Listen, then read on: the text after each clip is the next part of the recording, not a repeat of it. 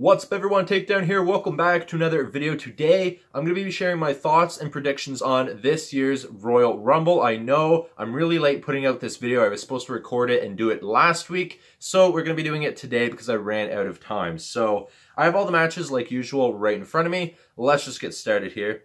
First off, I'm going to start with the kickoff matches. So up first is the Cruiserweight Championship match. It's actually going to be a fatal four-way, and I'm super excited for that. I was getting tired of the one-on-one matches for the Cruiserweight Championship because a fatal four-way match for the Cruiserweight Championship is more extreme, and that's what I always think of whenever I think of the Cruiserweight division. So we have the current champion, Buddy Murphy, versus Akira Tozawa, versus Kalisto, versus Hideo Itami. So everyone all across the board is amazing. This is going to be one epic match. For me, I've never really been a fan of Buddy Murphy. Now that he's been the champion and how he's presenting himself in the WWE, it's starting to grow on me, except I'm still not a fan of his yet. I do like that he's heel, I do like his style and everything, but in this match, I'm just going to be basically picking who I want to win the most, who is my favorite, and that is going to be Kalisto. I think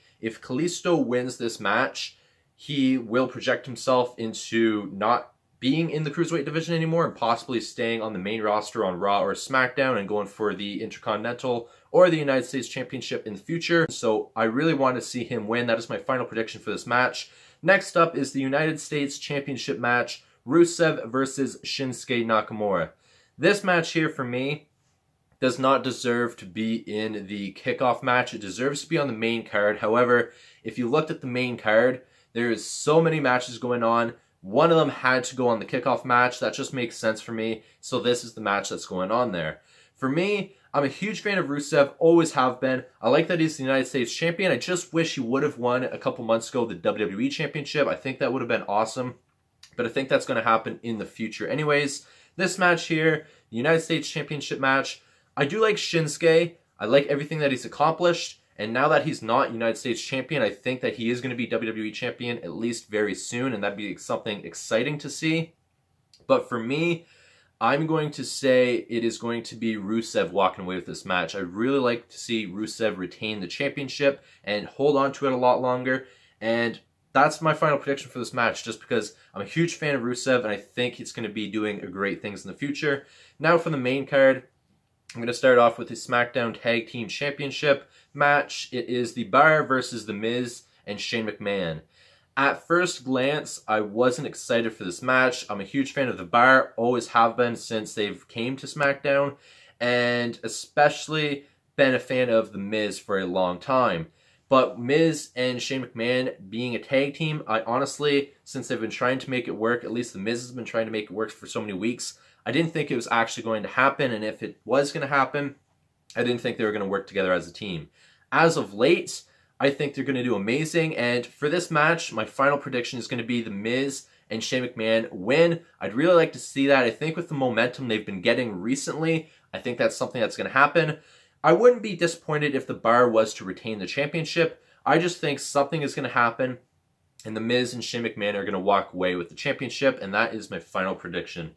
Next up is the SmackDown Women's Championship match, Asuka versus Becky Lynch. This is going to be one hell of a match. I'm super excited. Of course, I'm always a fan of Becky Lynch, especially now that she is the man. She is dominating SmackDown. But Asuka, that is somebody that I think is amazing as well, and I'm a huge fan of as well. For this match, I'm going to say Asuka is going to retain. That is my final prediction for this match, just because I think Becky Lynch is going to get an opportunity either at the Elimination Chamber, hopefully an Elimination Chamber match to win it back, or at WrestleMania. I think that would be awesome as well. So this is my final prediction, is Asuka. Next up is the Raw Women's Championship match, Ronda Rousey versus Sasha Banks. Now, recently if you watched Kevin Hart's newest show where he interviews people, I think it's called Cold as Balls, Ronda Rousey was a guest on there, and she stated whenever she came to the WWE, she didn't want to be women's champion. She didn't want to win a championship because she learned with the WWE, it's more of telling a story than having to hold a championship to be number one. It's more of telling a story and having the fans embrace you. With that being said, In my opinion, I don't think she wants to be champion, but I think WWE is going to keep it on her because of the hype. I would like to see Sasha Banks win it, but I think Ronda Rousey is going to retain. That is my final prediction for this match. Next up is the WWE Championship match, Daniel Bryan versus AJ Styles. I'm always a fan of AJ Styles, always have been. It's amazing to see what he's doing now, especially since he punched Vince McMahon in the face, how he's kind of excelled and pushed himself a little bit further. And I've never been a fan of Daniel Bryan, especially since he returned. I was in the old days, but before he retired. But since he came back, it was like he was given everything, and that's what I've never been a fan of, especially now that he is heel. I don't like that with him. I think it is crap. I didn't want him to be champion in the first place. I would like to see AJ Styles win the championship back.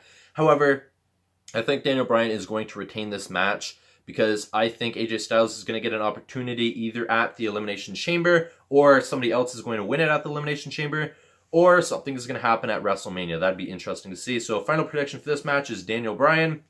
Next up is the Universal Championship match, Brock Lesnar, the current champion, versus Finn Balor. Now, if you agree with me on this, that's okay.